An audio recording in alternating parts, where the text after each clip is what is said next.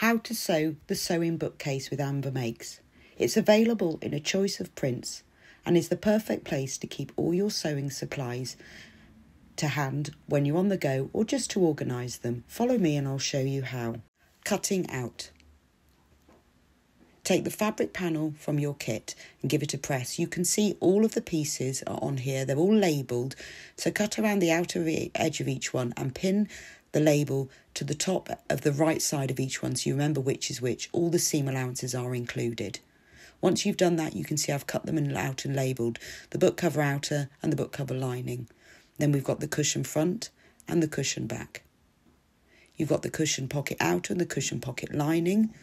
Then you've got the short pages and then two pieces for the long pages. Then you've got the inner pocket outer, the inner pocket lining and a tab. These are the extra pieces that you can use for applique or for your own makes. You'll need some soft toy filling and some interfacing too. You'll also need some snap fasteners or press fasteners. Making the cushion pocket. Take the cushion pocket outer and the cushion pocket lining and place them right sides facing, matching the raw edges. Making sure the top raw edges of each are matching up, pin together, and then sew together along the top edge only. Once it's done, it will look like this. So lay it open and press that seam open and flat. This helps to keep the seam along the top edge. Now refold the cushion pocket pieces so that they are wrong sides facing and roll the seam between your fingers, making sure it lays right along the top edge. Give it a press just to make sure that it's nice and neat, and then top stitch along this top edge. That neatens it and also keeps the lining inside, and then it will look like this. Now take the cushion front and place the pocket at the bottom. So match up the bottom and the side raw edges, and also match up the print because the pocket sits exactly on top of the cushion front. So it doesn't look like it's there. It just makes it look like you've got the cushion front, but you've got that little pocket on it as well. So just take the time to match up the prints and then you'll get a neater finish. Once that's done, you can then pin it together across the bottom as well. Now tack the cushion pocket into place down the side, across the bottom and up the other side within the seam allowance. And I also tacked some tacking stitches just inside. They'll be removed later, but that just holds it all in place, and that's your cushion pocket finished and attached to the cushion front. Making the cushion. Take the cushion pages pieces. There are two short ones and two long ones. Take one long and one short and place them right sides facing, matching up the short edges on one side, and pin them together. Now you need to start and stop stitching a 1/4 inch from either side. So if you mark this in advance, it's easier. Mark 1/4 inch from one side and 1/4 inch in from the other side. Just use an erasable pen or a pencil for this. Now stitch together, starting at one mark and finishing at the other, reverse stitching at either end of the seam, and then it will look like this, and you can see that a 1/4 inch is unstitched. This will help when you're sewing it to the cushion front and back. It will go around the corners more neatly. Now take the other long page and sew that, pin that to the short end of the other short page so that you're alternating short and long pages. Again, mark 1/4 inch from one side and 1/4 inch in from the other side. Now stitch together, starting and finishing at these marks. Then pin the final short page onto the other end of the long page. Just check as you're doing this that you have alternated long and short pages, otherwise it won't fit around your cushion properly. Again, measure a 1/4 inch in from the top and the bottom and sew together between those marks. You can pin them all and sew them all in one go like I'm doing here, and then finally pin them together, a short and a long page, so that you've got a page's loop. All of the seams are sewn in the same way, starting and finishing 1/4 inch from each end.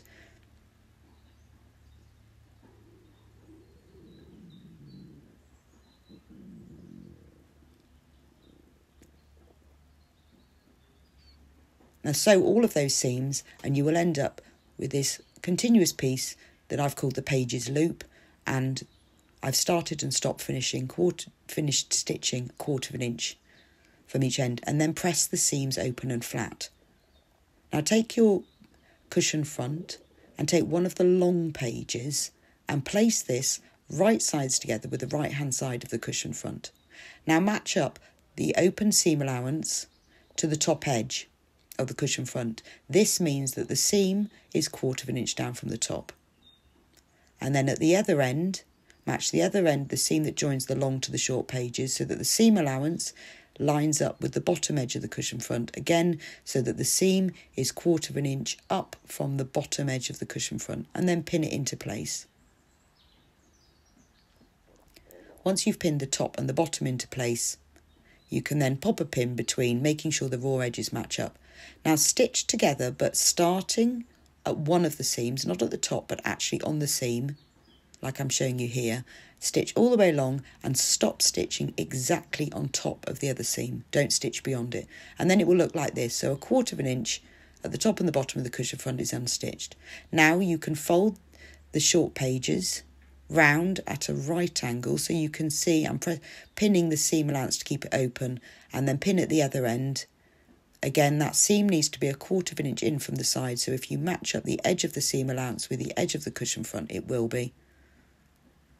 Pin at either side and then pin it together along the bottom edge. And start stitching at one seam and finish stitching exactly on the other seam. And then it will look like this, so that short page is attached to the bottom. To go up the other side, fold it round, so you're making a little right-angled square, pin it together, and then at the other end, again, make sure that the seam is 1/4 inch from the top, so if you match up the edge of the seam allowance with the top of the cushion front, it will be. Pin it into place, and then pin it between. Because you press the seam allowances of the pages loop in advance open and flat, it makes it so much easier to do this.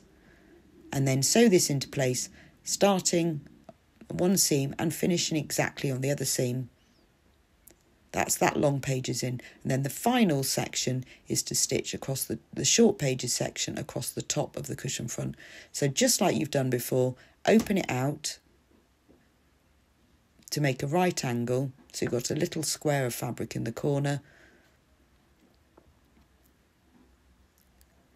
Pin the seam allowance down. And then with this side, because it's already pinned there, you could just open that one out to make a little right angle, making sure that the raw edges are matching up. And then pin it together across the top, again matching the raw edges. And then sew together all the way across the top edge. And this attaches the pages loop to the cushion front.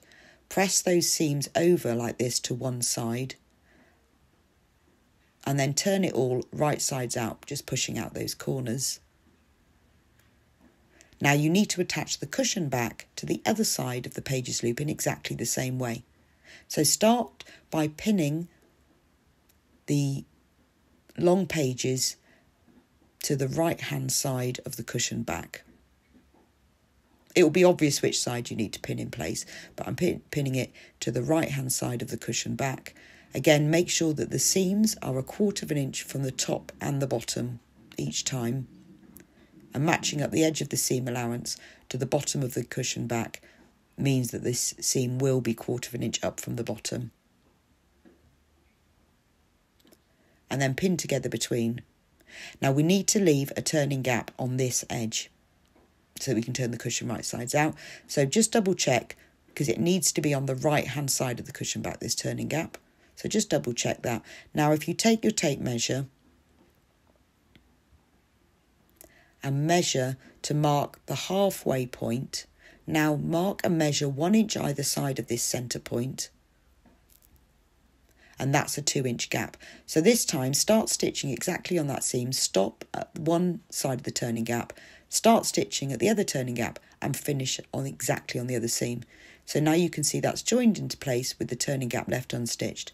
So all you need to do now is sew the rest of the pages all the way around the edge exactly the same as you did with the cushion front, starting and stopping the 1/4 inch from the top. So it's joined together in exactly the same way.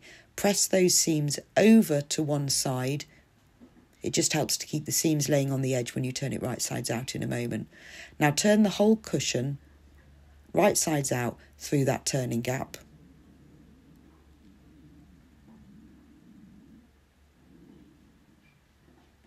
Push out the corners with your fingers.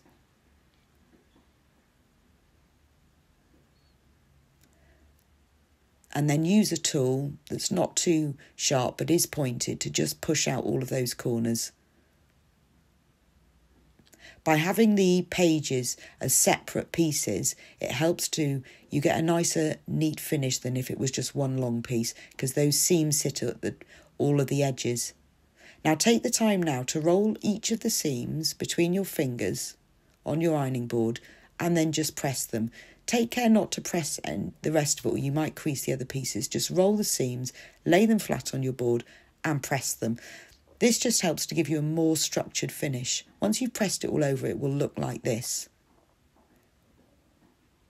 You can now remove that extra row of tacking stitches that we put in earlier, just to make sure that the pocket matched up exactly, because when you're sewing all the pages into place, sometimes this can shift a little bit. So by putting these extra tacking stitches, it just keeps it in place and makes sure those prints stay matching up. So just remove those tacking stitches because you don't need them now. If you've done your tacking stitches using your longest stitch length, then they're easy to pull out. Now you need to stuff your cushion. So take your polyester fibre fill, your soft toy filling, pull it apart to separate, to put some air in it, because you don't want any lumps, otherwise you'll have a lumpy cushion. But if you pull it all apart to separate, and just put a little bit in one at a time and push it into the corners. And then just keep filling it. Now you don't want it to be over full. It's not supposed to be like a super stuffed soft toy. It's a cushion that needs to be flat at the top and the bottom, because it's going to sit inside the case. So just make sure that you've filled in all of the corners. I like to fill the corners first and then fill in between. So it's important that when you stuff it, the cushion is structured so that all the corners are filled, but it needs to be nice and flat. So as you're stuffing it, just put a little bit in at a time and then just press it flat, and then you can soon see if there's any sections that need a little bit more. So I'm just putting a little bit more because that top corner didn't have enough in it. And then give it a little press flat with your hands just to see whether you need any more. So I can see there's a little bit at the front that isn't filled, so I'll just pop that in. Once you're happy that it's flat along the sides and the top and the bottom, you can pin the turning gap closed. Because you pressed the edges of the turning gap under earlier, then it's easier to do this. So pin them so that the turned under edges lie together.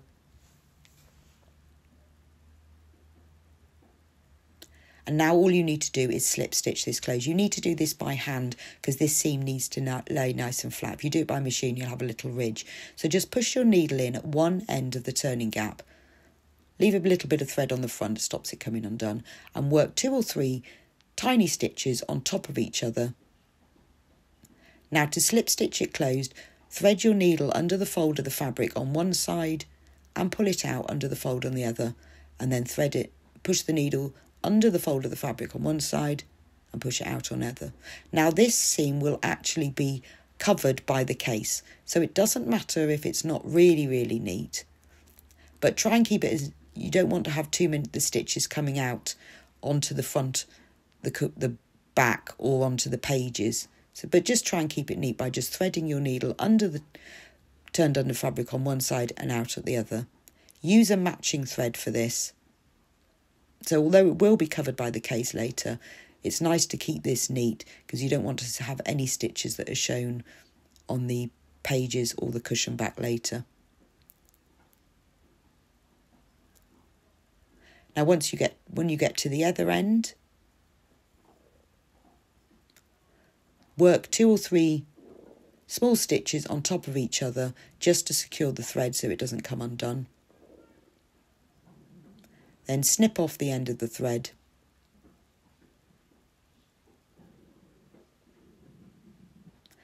Now push it all the stuffing out because it will have moved while you're doing this. Just push it out towards the edges so you make sure your cushion is nice and flat. And your book cushion is now finished, and you can put this to one side while you're making the case. Making the inner pocket. Take the inner pocket outer and the inner pocket lining and place them right sides facing, making sure the top raw edges match up, and then pin them together across the top. The inner pocket will be sewn to the lining and is some extra pockets to keep all your sewing bits and pieces inside. Pin them together at either end and across the top. Now sew together across the top edge only, and then it will look like this. Open it out and press that seam allowance flat. I've done this in advance. And then refold it so that the seam is laying right at the top edge, and give it a press.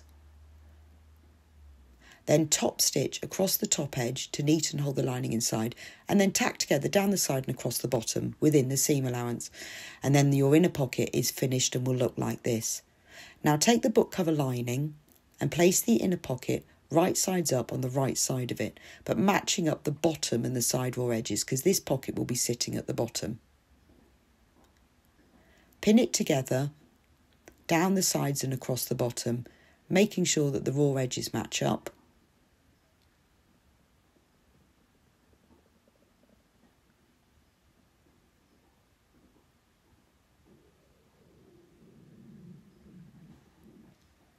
Then once you've pinned it into place, tack it into place down the side, across the bottom and up the other side. Again, do this within the seam allowance and then you won't have to remove the tacking stitches. Now your inner pocket is attached. Now if you want to divide this pocket so you can put more items in it, then the best way to do this is to measure 2 1/4 inch in from the left hand side, and I did this at the top and the bottom, and then join those 2 marks. You can do it by measuring with your rotary cutter 2 1/4 inches, or you can mark with the tape measure like I've just done, and then draw a line using an erasable pen from the top to the bottom, and then repeat this on the other side. Pin it into place just either side. It just helps to hold it still because you're going to sew these dividing lines in a moment. Then mark the other side. Now the reason it's this measurement is that when you attach the cushion, these dividing lines will then be in the centre of the front and the back of the bookcase, which means you've got extra pockets. If you want to have big pockets and not divide them, depending on what you want to put in your pockets, then don't stitch these dividing lines. But I wanted to put lots of little different tools, so I wanted dividing lines, but it's up to you. Or you could just put dividing lines in one place. Now to stitch these, stitch from the bottom up to the top and down to the bottom again. That makes the top extra secure. Now you can see I've divided the pocket, and that pocket is now attached to the book cover lining. Making the tab. Take the tab, you can remove the label, and fold it in half with right sides facing lengthways so that you're matching up the raw long edges, and pin them together. Now sew together down the length and across the one short end only, and it will look like this. Fold the seam allowance over and press it. Now trim off the fabric across the corner just to remove the bulk so you get a neater tab, and then grade the seam allowance, and then just cut off that little corner and then trim that top seam allowance in half. It just removes the fabric bulk. Now turn the tab right sides out. I'm using my turning tool for this because it's easier, so just pop the tube inside, take the stick and push it through. If you don't have a turning tube, you'll just have to turn it right sides out.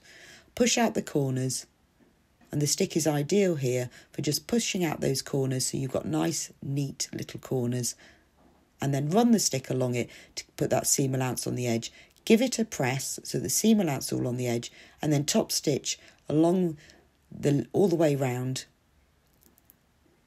and that's your tab finished. Assembling the book cover. Press interfacing on the wrong side of the book cover to start with to give it a little extra stiffness, and then you can attach the tab. So down the left hand short side of the book cover, mark the centre point. Now take your tab, place it right sides down on top, making sure that it's central. Now the tab needs to extend 1/4 inch above. So the raw edge, the one that's not sewn under, that's got to extend 1/4 inch beyond the edge of the cover. This makes it extra secure and stops it getting pulled out. Double check that it's still in the centre and 1/4 inches above the edge, and then pin it into place. Remember that it's along the left-hand side of the book cover. Now make sure it's laying straight and pin it together at the other end. Now tack the tab into place across the top and then a little bit further in, using a longest stitch on your sewing machine, as the second row will be removed later. Now take the book cover lining, the one that's got the pocket on it, and place the book cover outer and the book cover lining right sides facing, making sure the top edges are matching the top edges. Now pin it together. Pin together in one corner, and then pin it together in the other corner, and then pin it together between. They're both exactly the same size, so they will fit. So I always like to pin it together in the corners first, and then you can make sure everything's lining up. You can see the end of the tab is sticking up beyond the edge of the raw edges, and now you can line up all the raw edges between the corners and pin it together.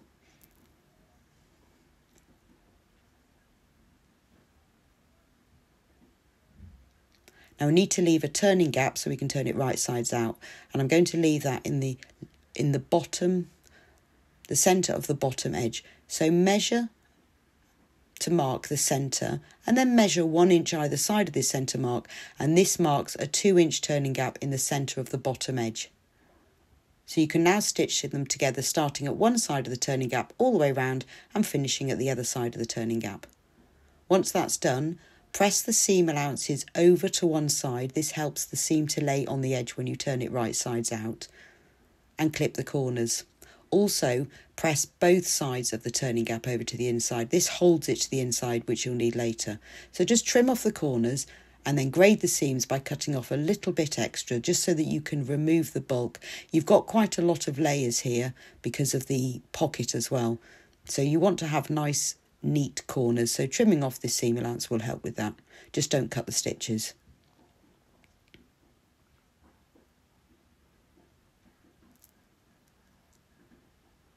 Now once you've done that, you can turn the whole book cover right sides out. So just put your fingers through the turning gap, pull out one of the corners, and then pull it all through the turning gap. The turning gap is big enough to get it all through, but do it slowly so that you don't split any of the seams on the side. And also, because you've got the interfacing on the book cover outer, it's a little bit stiffer. Push out all of those corners with your fingers, just to get them turned right sides out for now.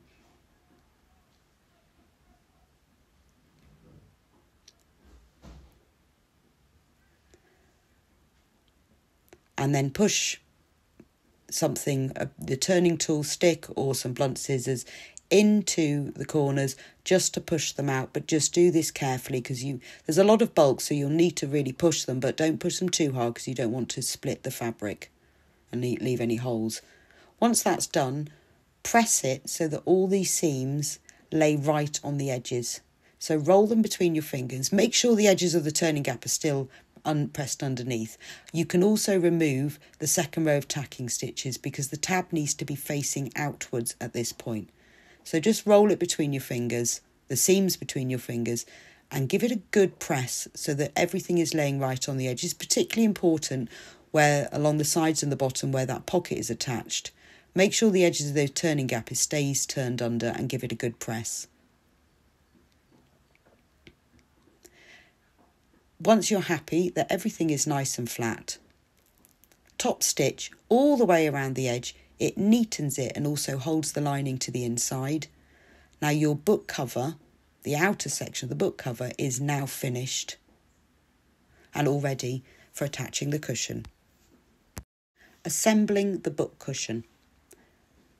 Place the cushion inside the book cover so it's centrally placed, and then I found it easier if I mark and measure exactly where the book cushion is. So if you put the book cushion on top and just mark where it is, it would be in the centre, and then draw the lines so it matches exactly. It just helps with positioning it.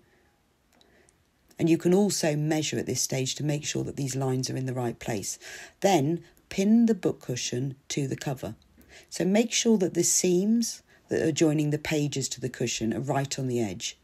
pin it into place. So the book cushion is a little bit smaller than the cover. It's about 1/4 of an inch smaller at the top and the bottom, and it's also placed centrally across. So it's easy to work out where to put these lines. So if you pin the cushion into place at the top and the bottom, then you can pin it between. You can make sure that the seam that's joining the pages to the cushion is right on the edge, and then pin it along those lines that you've drawn earlier.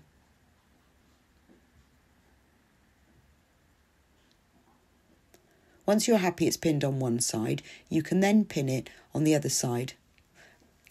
Because you've drawn the lines about 1/4 of an inch up from the top and the bottom, you can make sure that the corners of the cushion, I found it easier to anchor the corners first and then pin it between.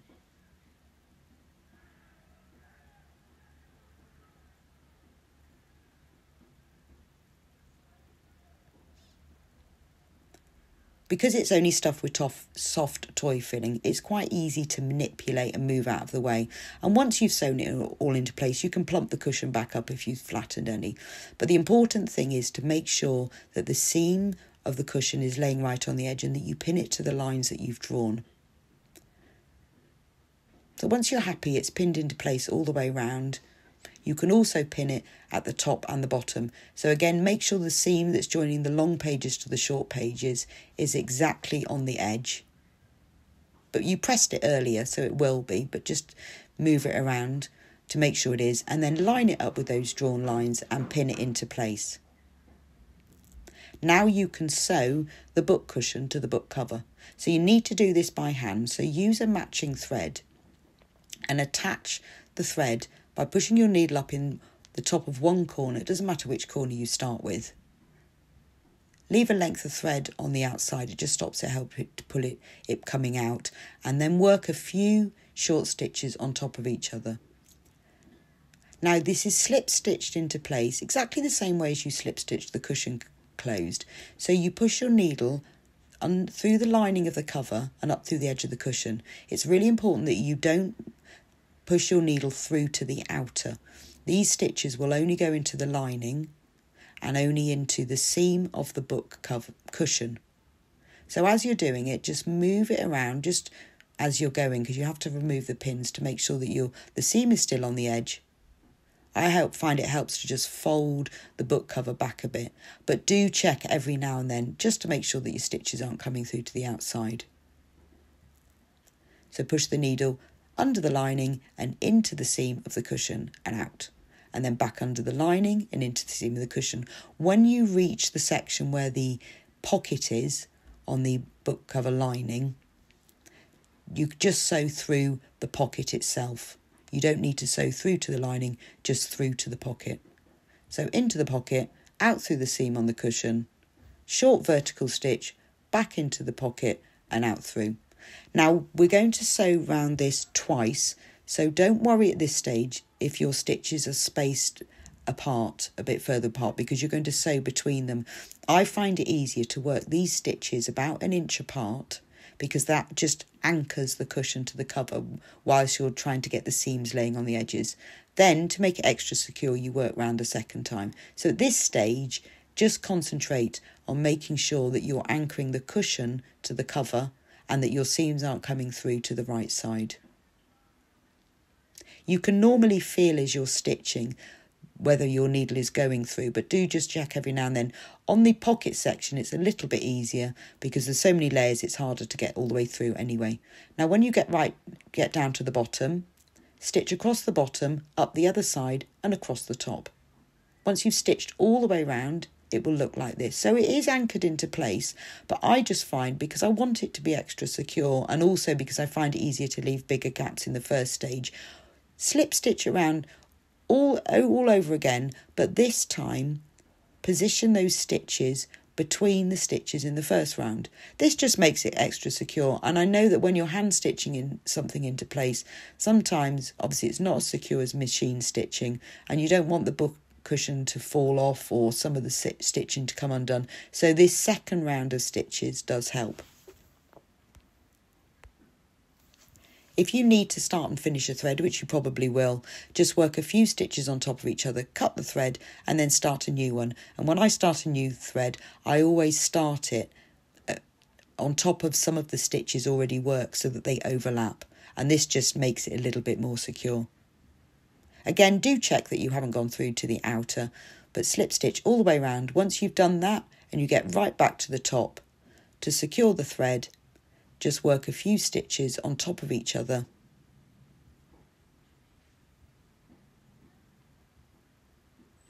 Then push your needle through the cushion a little bit further away, because it helps if the end is away from where you stopped. Stop it coming undone. Snip the thread.